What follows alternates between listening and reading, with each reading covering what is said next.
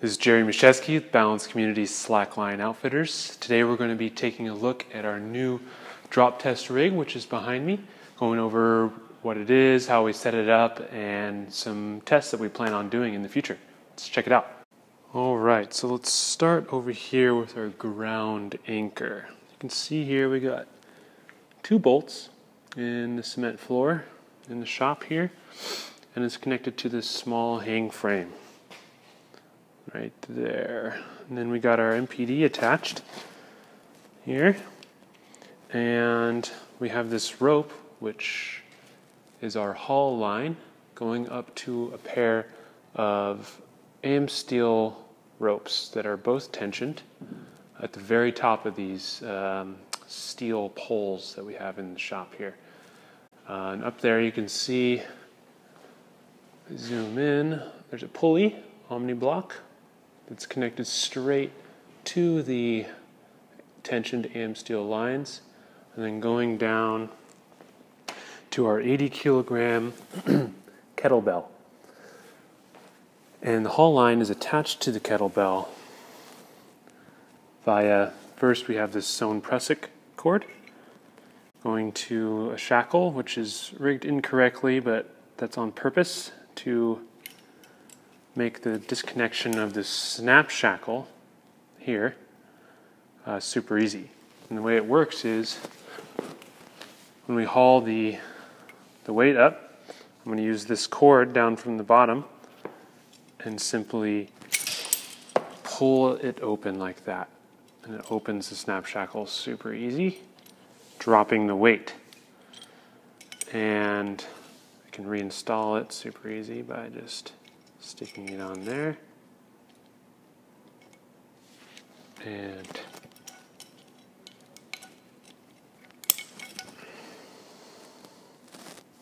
just like that.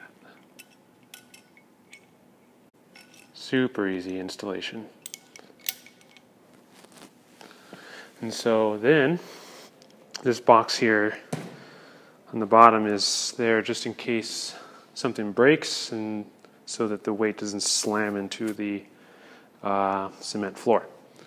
So then we have a slackline rigged up there.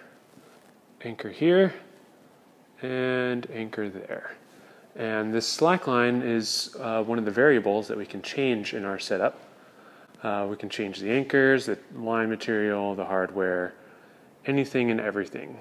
And directly threaded onto the slackline, we have a dynamometer, specifically the Rock Exotica Enforcer. It's threaded straight on to act as the leash ring. Then on the other end we tie a leash. Again, another variable there we can change is the leash. So we can do some leash tests if we'd like. And the other end of the leash will be tied directly to the handle on the kettlebell. Straight on there. You can see that this leash has been tested a few times because it's pretty black from the handle there.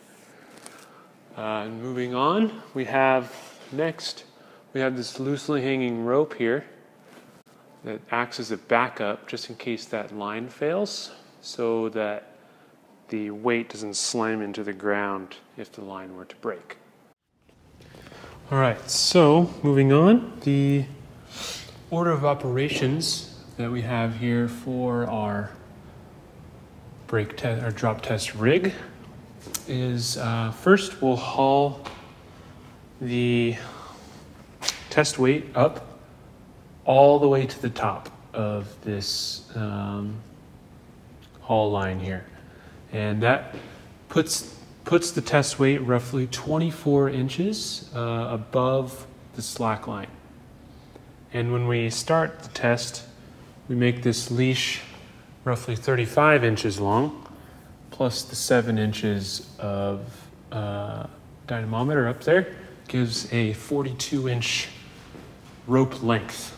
And so that combined with the 2 foot above the line plus leash length fall distance gives us a 1.6 roughly fall factor on this particular setup.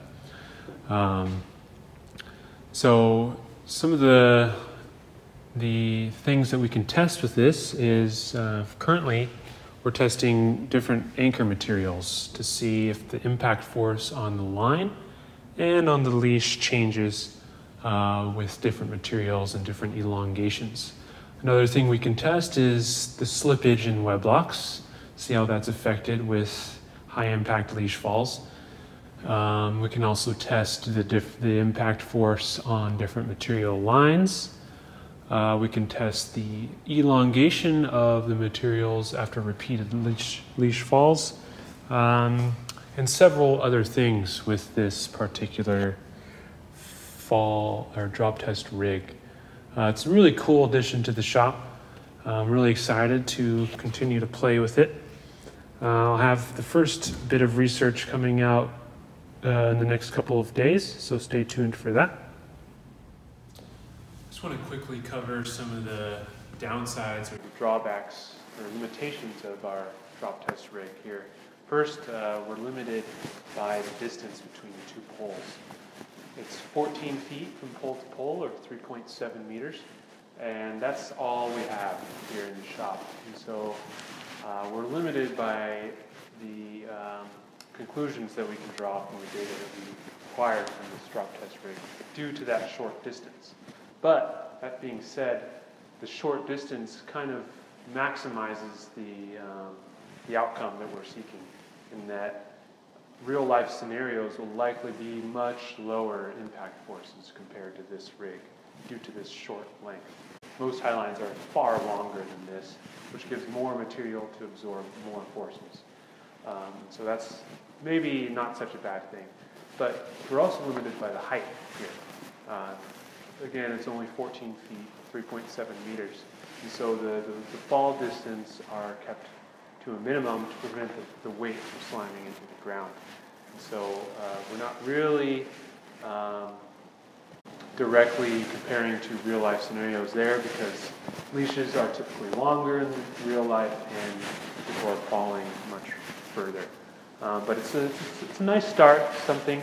It's better than we were using before, and we can gather some really useful information with this rig, and I'm really excited to share some of the results that we have already with you guys soon. That pretty much covers everything we have about the drop test rig. If you have any questions, feel free to comment below. I'll be happy to answer. Again, Jerry Mashesky, Balance of Unity. Thanks for watching.